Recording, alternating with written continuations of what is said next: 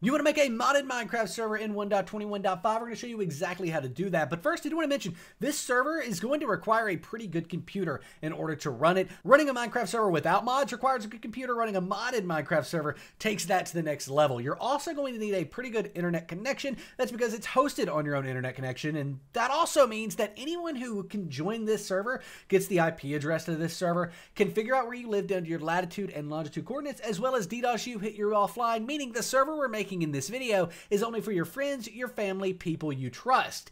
But what if you don't have to worry about that? You don't have to worry about security, all of that stuff. You don't want to have to worry about having good internet. Or what if you just don't have a good computer and you still want to play modded Minecraft with your friends on your own server? Well, that's where our company, SimpleGameHosting, comes in. Go to the first link in the description down below, the breakdown.xyz/simple, to start your own 24-hour DDoS-protected Minecraft server where you don't have to worry about security or anything like that, and you don't even have to worry about hardware because it's hosted on SimpleGameHosting hardware. You can get your modded server up and running in minutes, add any mods that you want to your server, and there's even one-click installation of mod packs, meaning you don't have to worry about adding individual mods or anything like that. If you want to play a mod pack, you can just click install and it adds it to the server. You install the mod pack locally and join the server. It's that easy to get things up and running with your server at SimpleGameHosting. Plus, there's expert live chat support there because it's not uncommon you'll add 20 mods to a server, go to start the server, and it won't work. And when that happens, it can be really frustrating, but don't worry. That's why live chat support is there to help you fix those issues, get your server online and running. That way you don't have to worry about it and you can get in game and start playing Minecraft with your friends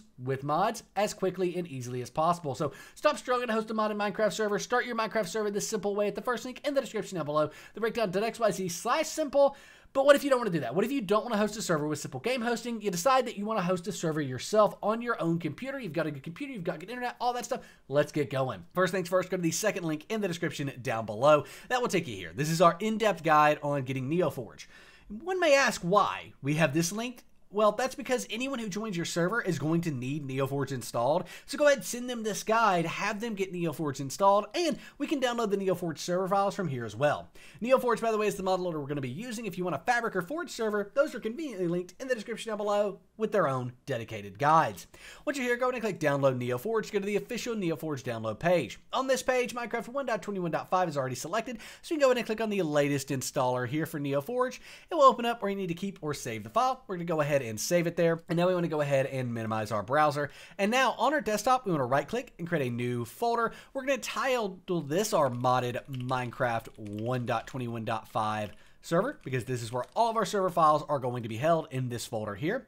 We then want to move that NeoForge installer we downloaded to our desktop. So right here it is in my downloads folder. I'm going to move that to the desktop right like so. Now we want to go ahead and right click on NeoForge, click on Open With, and click Java. But what if you don't have Java there? Well, if you don't have Java there, you need to go get it because Java is required for modded Minecraft servers. It's required for mods in general. It's definitely required for modded Minecraft servers. So we have this in-depth guide on how to get Java 21. It'll also help if you had Java and you tried to open that and it didn't work. You need this specific version, Java 21. You probably have an older version of Java. This goes over everything you need to know to get things up and running when it comes to getting Java 21. You'll then want to run the jar fix. This is going to take all the jar files like NeoForge and link them back to Java, making them work together. But first, get Java, then run the jar fix, and you're good to go. We can now minimize our browser and open up that NeoForge installer. Right-click on it, click on Open With, click Java, and actually the first thing we want to do is install the client. Like I said, anyone who joins this server, including yourself, needs the client installed. So we'll click Install Client, click Proceed, and let that finish. Once it's finished, click OK, NeoForge will close, and open it again. Open that NeoForge installer, the same one we just used, open that file again, and then we want to click on Install Server. This big red box will appear. Go ahead and click the three dots in it, and navigate to the folder you created on your desktop. So for me, that's going to be this modded Minecraft 1.21.5 server folder here. Click Select. That's now selected. The red box disappears and we can click Proceed. It'll now install everything we need to get NeoForge, our NeoForge server, up and running into that modded Minecraft folder. So everything's being installed now, being added to that, all that stuff. And then once it's finally finished, it will say it successfully added everything there. And you can actually see there's folders or there's files in there. They appeared. Successfully downloaded Minecraft server and installed NeoForge. Click OK. You can delete the NeoForge installer. Open up the modded Minecraft folder you created, and there's some files here. Now, these should have the file name extensions on them, and if they don't, it's because you need to turn that on. It's very easy to do. Just click on View here, and then make sure you come down to Show, and then turn on file name extensions. As you can see, if I don't have those turned on, it's not going to be there, but if we go to View, Show, file name extensions, it will show the dots there. The .bat in this case is what we're looking for. The file type is a Windows batch file. Go ahead and double click on that run.bat file, and it's going to try to start your server. This is going to fail. As you can see, press any key to continue, but we now have an eula.txt file. Open that up with Notepad, and then assuming you agree to the Minecraft EULA, which we do, change EULA equals false here to EULA equals true. TRUE, exactly like that. Click File, Save, and now we can close out of this because, well, we've now agreed to the Minecraft EULA. Now, all you've got to do to start your modded Minecraft server is double-click on this run.bat file. When you do, your server will go ahead and start.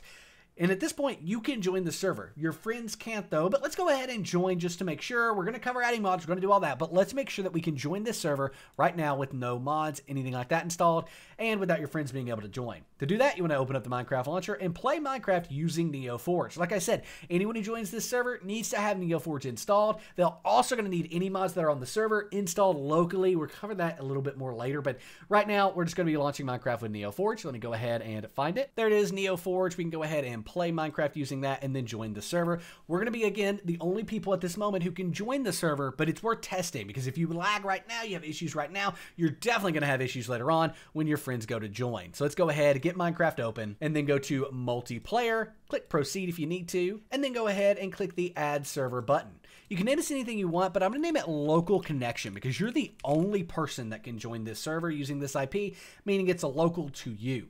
For the server address, we're going to name this local host. That's what the server address, the IP address is going to be for you to join this server. Again, you're the only person that can use the local host IP to join the server, but we're going to go ahead and type that in, local host, right like so.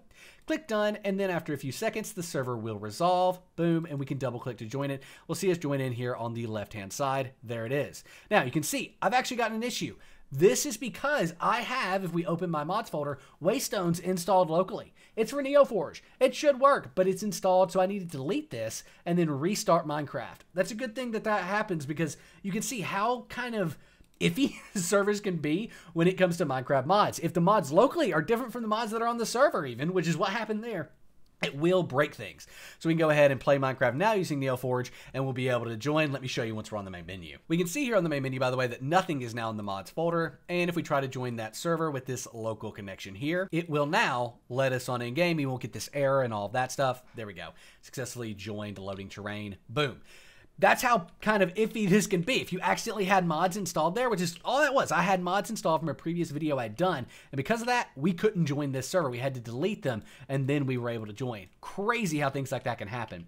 But that being said, the server is now online. I would suggest running around, making sure you're not lagging, fly around a bit. If you are lagging, you're going to have to go with the third-party host like SimpleGameHosting. Again, first link down below, the breakdown.xyz/simple, because you're lagging with just you online. As soon as your friends join the server, it's going to get even worse. But if you're fine now, as you can see, I'm not lagging, anything like that. Maybe I am a little bit through the video, but like without the recording, I'm 100% not lagging. We're good to go. I could host friends on this if I wanted to. How do I do that? Well, in order to do that, I'm going to need to port forward. Unfortunately, YouTube doesn't like when we do 30-minute long videos anymore, where I go through port forwarding and all that stuff. So, link in the description down below. We have a link to this. This is our in-depth guide on how to port forward for a Minecraft server, including modded servers. It goes through everything you need to know, and it will get things up and running, allowing your friends to join your server using your public IP. That sounds kind of crazy, but don't worry. This is all covered in this video. It's both text format and video format, meaning you can port forward no matter what. And because we had to separate these, I was able to go even more in depth than I normally used to when I would do everything in one video. So go check this out. It's definitely worth checking out because it's going to get your friends to be able to join. But quickly, how do you add mods? Well, we're going to need to download mods from Modern or CurseForge. Those are the most trusted places to download mods. When downloading mods, make sure you're filtering for example, in our case, 1.21.5 and NeoForge. These are the mods you could install on your server. Same thing on CurseForge. We want to search for NeoForge 1.21.5. Now, I always use Waystones for these because if we go to Files here and download Waystones, go to the NeoForge version. If you were to download this and try to install it, it wouldn't work. And that's because if we go and click on the file like I just did and go to related projects, we will see that Balm is a required dependency. 99% of the time when you install a Minecraft mod and it's not working, it's because you missed a required dependency like Balm. So let's go ahead and download this here for NeoForge. After a few seconds, the download will begin. I also want to show you how to see dependencies on Modrinth, so let's go ahead and do that while this is downloading in the background. We'll go ahead and actually search for Waystones over here as well. We can click on it and we can find the required dependencies by going to versions, searching for that 1.21.5 NeoForge version, and there it is. There is BOM. Let's go ahead and download it. Let's get BOM from Modrinth here. And then once we've got the version of BOM we need downloaded, we can add these to our server. We're also going to need to install them locally though, so keep that in mind. Lastly, I do want to mention that we have different stuff in the description down below. This may be needed if your friends can't join after port forwarding. Don't worry too much about that with this video. It's also linked in the other one. We also have how to fix a broken Minecraft server linked down below. This includes mods. It's great and worth checking out as well. But nevertheless, let's go ahead, close out of this, and close out of Minecraft completely. We also want to stop our server. To properly stop your server, come over here in the console and type stop, no slash or anything like that. Just stop, hit enter, and it will shut the server down, making sure everything is saved. Now we want to find the mods we downloaded, which they're in my downloads folder, and we want to move these to two places. We want to first add them in our modded Minecraft server folder into the mods folder here. So I'm going to go ahead and just select these and then move them over. And then we want to copy them. So I'm going to select them, right click, copy, and then we want to open up the Minecraft launcher. Like I said, any mods that you have on your server also need to be installed in the Minecraft launcher as well. Otherwise they won't work, and the mods that you have installed in the Minecraft launcher must match the mods on the server, which is what we ran into earlier. So if we go to installations here, we'll click on the folder that appears on NeoForge there, and we can add these into the mods folder. Just going to paste them in right like so. So now they're in our .minecraft mods folder, and if we go to our Minecraft server, they're in the mods folder on the server as well. Let's go ahead and start our server with the run.bat file, and then we'll also go ahead and play Minecraft once everything is loaded. We'll see you to join the server and show you that Waystones is working. That way you know that we didn't do any trickery here, and that's how you add mods to the server. But at this point, it's time to go port forward if you want your friends to join. So here we are in game. We can go to multiplayer, of course, and we can join this local connection here. Again, your friends will join you using your public IP after port forwarding, but when we get in game, I'm going to quickly come over here to the console and opt myself by typing opt and then our username, hitting enter, and that'll allow me to go into creative, which will then allow me to get a few Waystones here because, well, we just want to show you that these are working. So we can place one down here, do that, place one over here, do that, and then we'll place one right over here next to the frog. So now if I right click on this, I can easily teleport between these Waystones, proving that the mod is in fact working on the server. If you've got any questions, let us know in the comment section down below. Enjoy your modded Minecraft server. In my opinion, playing modded Minecraft with your friends is the best way to enjoy modded Minecraft. I will see you in the next video, and I am out. Peace.